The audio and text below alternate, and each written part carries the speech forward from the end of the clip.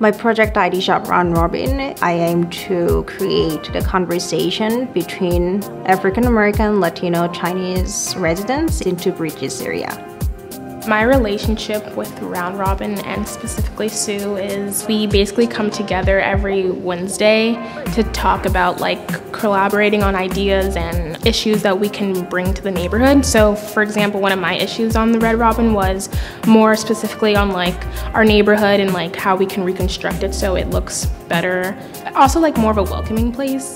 Since there are not a lot of cross-racial conversations between African American, Latino, and Chinese immigrants, my partners and I try to produce meaningful dialogue through a newspaper and then related conversation activities.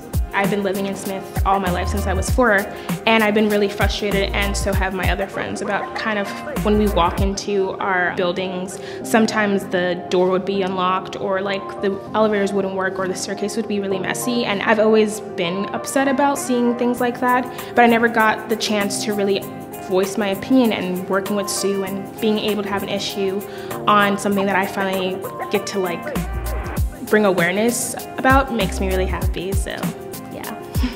LP offered a foundation to involve community activities and local residents. This has allowed me to connect community partners, activists, and then local residents. The impact that I hope especially has in the community is just more of awareness about how people living in the neighborhood also has an effect on how you treat the neighborhood.